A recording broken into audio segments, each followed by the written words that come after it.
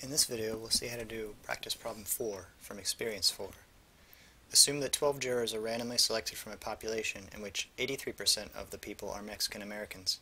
Refer to the probability distribution table below and find the indicated probabilities. Find the probability of exactly 8 Mexican Americans among 12 jurors. Round your answer to 4 decimal places.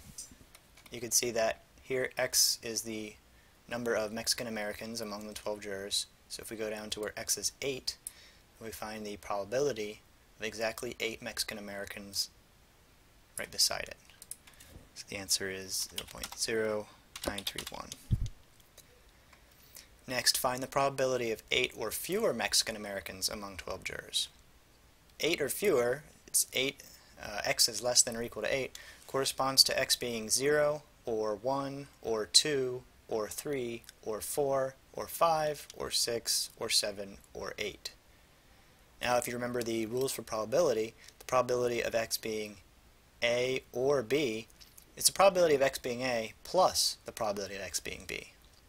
So we find the individual probabilities as the numbers in the right column of the table, and we just add those up for x being 0 through 8.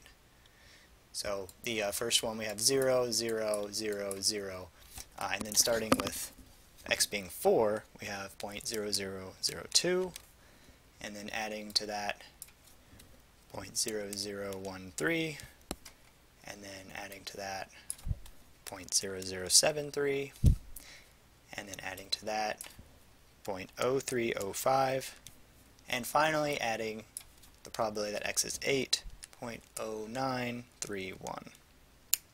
So adding up those first 8 numbers in the right column, we get 1324. So does 8 Mexican Americans among 12 jurors suggest that the selection process discriminates against Mexican Americans?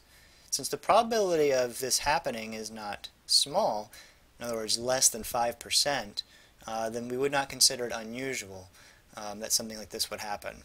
Since it's not unusual, then it's perfectly likely that this could happen through random selection. So we would not have evidence that this discrimination is going on. So we would say no.